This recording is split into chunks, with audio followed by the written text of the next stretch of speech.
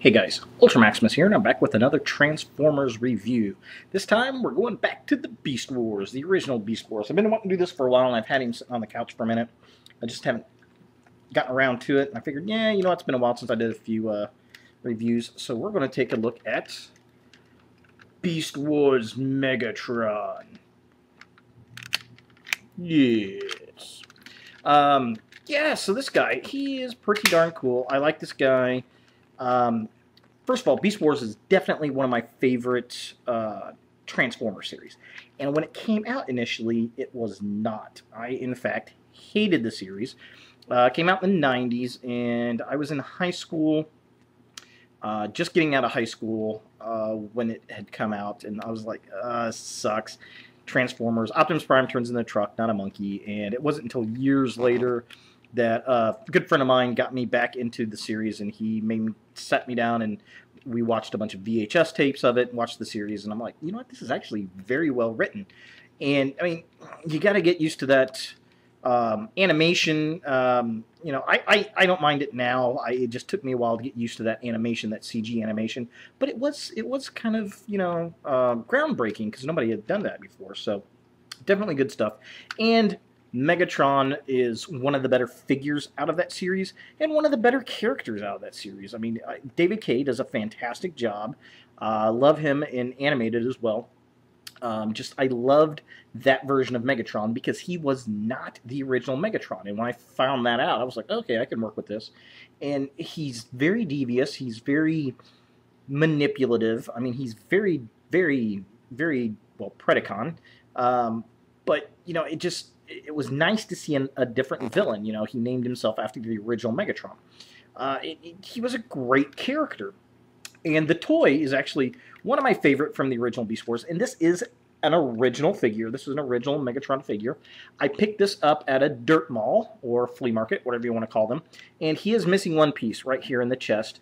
He's missing this piece here. But that's okay because I got this guy for $2. So I can't complain too terribly much. Other than that, he's perfectly fine. Doesn't hamper transformation or robot mode. So sure, why not? But yeah, I mean, he's a really cool looking figure. He's the purple dinosaur, kind of the evil Barney. I wonder if they went for that. I don't know. But he's got some really, really nice detail. I love the head, love the red eyes. He's got the teeth. And then, you know, his little gimmick here, you know, you can get his mouth to open up. And I believe, I don't know, I believe that the tongue, that you can fill this with water, and you can squirt water out of this. I'm not really sure. I've never done it. But yeah, so that's his little beast gimmick. And the detail's nice. I love the green melding into the purple paint job. I mean, we've got some hinges and screws and stuff there, which, okay, that's all right. But the spine actually seems very, very well together. The only way that you can tell that this splits apart is by the piece right here. The rest of the spine, I mean, you really couldn't tell it splits apart. The legs are okay. We got these pieces here, and they're a little loose because the figure's kind of old on his hips, but they work. You know, it's not that big of a deal. And he's got these and he's got huge guns for these little tiny arms. Look at these muscles. They're huge. I don't know why they're so massively huge. And the scales on the figure are very, very nice. We got a bunch of scale patches. I mean, he's just really cool. He's got some yellow underneath on his underbelly, which is very, very cool. And his legs look really nice. I guess you want to, well, yeah, I always leave that in beast mode. He's got these little feet back there, and his little toes, painted toenails, all that kind of good stuff. It'd been nice if they would have painted the toenails up here, but, well, what are you going to do? Everything else on this figure just looks really, really great. He's a deluxe class, I would guess you would call this. Voyager class, or not deluxe class, but a Voyager class. So he's pretty good size. He's pretty rockin'. I'm going to compare him to Grimlock. So here is animated Grimlock to Beast Wars Megatron. As you can tell, he is quite a bit bigger. This figure is much bigger than this guy and looks a lot more dino-ish. So, yeah, good lord, this figure is so nice, so cool. Transformation's not too difficult for this guy. You just kind of break apart the chest piece here, The hips, you're going to kind of swing up, and they actually pull out like that, and you can spin them around. Now, they're supposed to have missiles in here, and then you can launch them with this button, but I don't know where the missiles are. I never had them, never came with the figure, because, like I said, I got it from a flea market. And then your tail is going to separate. You're going to pull this apart and get this piece out here, flip it back together. I'll kind of pull out so you got your little pinchy claw thing here. We're going to spin the legs down. The body, you're going to want to spin up. You're going to pull the head up like this, and you're going to clip the body, actually clips into the back here. And then I kind of always pull down, pull these back here. You want to spin your feet around, straighten your legs. You're going to pull your rear feet back here out. Like so. I just kind of flip these back, get them out of the way, and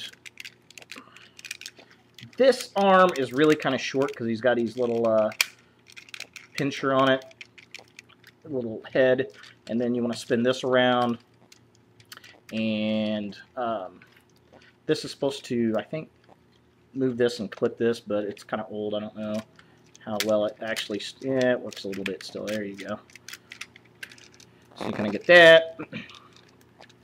Keep those kind of folded up, like so. And then he's got, this was a big thing with these characters, they had these mutant heads. And his looks more like a battle mask. All you have to do is open that up, like this, and then we get Megatron's face. And it's a really good head sculpt. I think it looks really nice. He looks like Megatron, the purple face, all that kind of good stuff. The only thing I've noticed on this figure, and I don't know, do you guys have this figure? Does anybody else have this figure? I don't see a Predacon jewel anywhere on this guy. No Predacon logos, no jewels, anything like that. Now, these little pieces down here, like I said, they had at one point missiles that you can fire off, but mine does not have them, so I just kind of fold them back and get them out of the way kind of deal. But all in all, yeah, he's a nice looking figure. He looks a lot like the Beast Wars Megatron. He's got the big headed arm piece here from the show. And you can and you blast out of that, and then he's got the little grippy arm piece here. Now in the show, I believe this came off and he actually had a hand, but this figure does not have that. I believe one of the reissue figures had this. So, but all in all, he's got nice detail. I love the black. The black looks really cool. It's got lots of nice detail on it, lots of nice robot detail. Just a nice all-around figure, and he's got that kind of look. I mean, he's just very cool, well sculpted. It's a fun toy. It's a nice toy. It's a large toy. So it's definitely cool. Very different for a Megatron figure, which you gotta like. And, you know, this is, you know, prior to a lot of the articulation and that kind of stuff. I mean, he's got these hip joints in here that, you know, you get that nice, you like that? Yeah, that's a nice sound in a figure. He's got some waist type stuff, and his arms are on ball joints and everything, and his head really doesn't move all that much.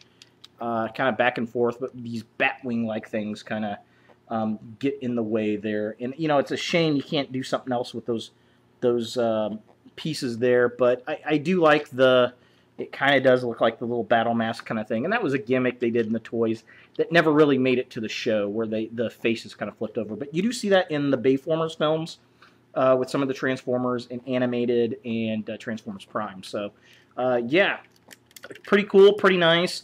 He's definitely a cool figure to have. If you're a Beast Wars fan, he's definitely somebody to have. I mean, he's got a lot of shell former type stuff floating around in the back, but that's okay. Grimlock did too. You can't go wrong with that. But he's definitely a good-sized figure. If you can find this guy relatively cheap, absolutely pick him up. I don't know.